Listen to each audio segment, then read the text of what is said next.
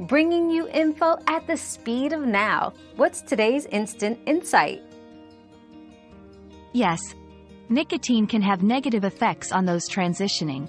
It can interfere with hormone therapy, reducing its effectiveness, and potentially leading to complications. Nicotine narrows blood vessels, which could slow down the effects of estrogen or testosterone. Individuals in transition are encouraged to quit smoking to ensure a smoother and more effective transition process, and to consider seeking support through smoking cessation programs.